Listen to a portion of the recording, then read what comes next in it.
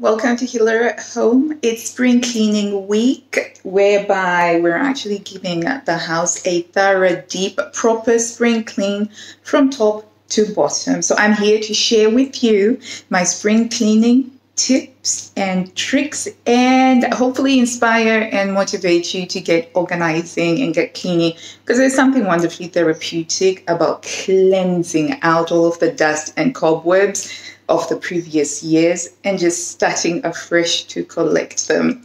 Today we're in the dining room. So I'm going to talk you through some of the tips and tricks that I use to spring clean the dining room. We have a combined kitchen dining area. So over there, that's where the dining area is with the dining table. And then over here, that's where the kitchen is.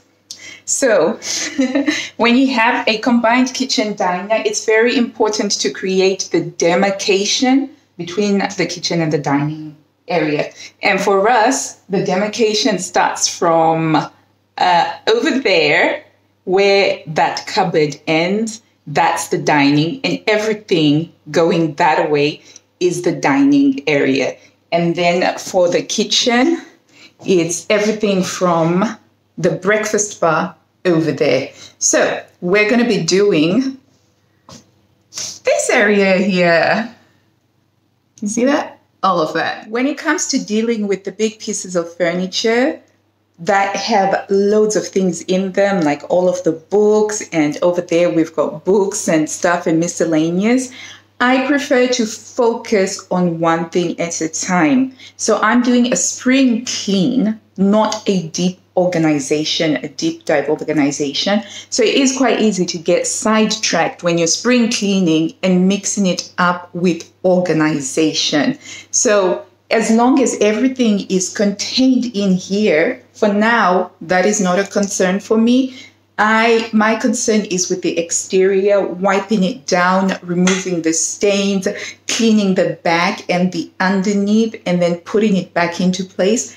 The organization will be done on another day. So that's one way of reducing the intensity of the task, because it can be quite scary when you think, oh my gosh, I have to deep clean.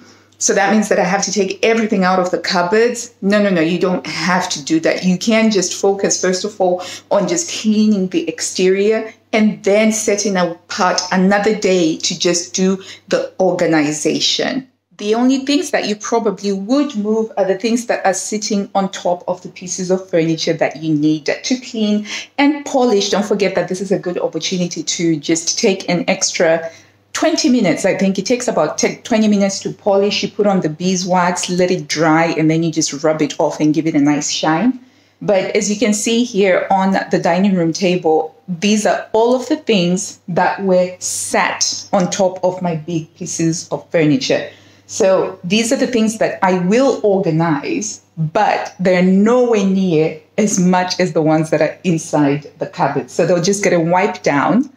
So for the windows, over the years, I have found that the quickest, fastest way to create clean looking windows is to use a chamois. I have no idea how to pronounce it, but I've written it down here. But this thing is banging. It is so worth the money to get a decent one, because you won't need those spray on window cleaners or anything like that. You just rub it down, and it gives you clean windows in a very short amount of time. And bonus tip, if you've got any kids as well that can help with it, this makes it so much easier, and they're not working with chemicals. So that's one of the reasons why I love this great thing to use. The next thing is to do the light fixings. See if I can show you.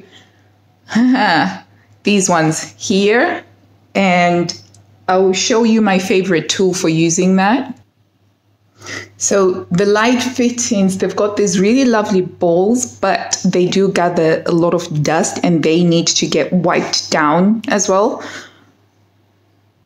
And this is the perfect tool for using that. So this is a microfiber Dumajigi, which you put onto your hand like so, and then you can just go around removing the dust. And because it's microfiber, it picks up a heck of a lot more than any normal cloth. I prefer using microfiber for cleaning. So those are some of my tips for how to deal with a space like the dining room, as well as wiping down the dining room table and using some dishwasher mixed with water, and then just giving it a nice little scrub and dry it down. If I have extra time, I will actually polish it, and then I will mop the whole floor with the windows open so that it can dry out quickly. And that's going to be the first stage of the spring clean. At some point in the future, I will then do the organization of the bookcases and the cupboards within the dining area. Once every 2 to 3 years, they will get moved away from the wall, and then they will get wiped down. The back itself, as well as the wall and the floor. And we also wipe the skirting board. So I've already done it on here. I'll try and insert some before pictures so that you can see. So that's always good to get done when you're doing your big spring clean. And so these have been moved away from the wall.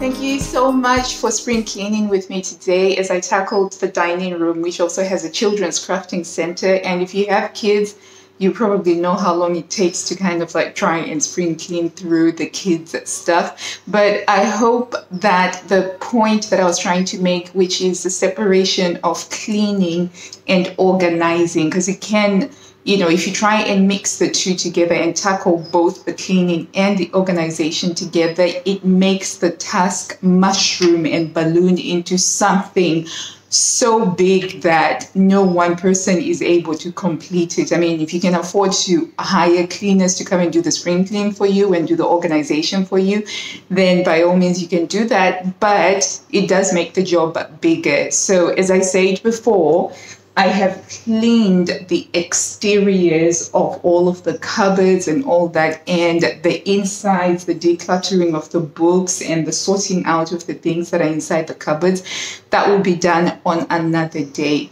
So that's it for today, guys. I will see you tomorrow. Until then, please remember to like and subscribe and comment down below. Let me know if you've started your own spring cleaning already. Take care now. Bye.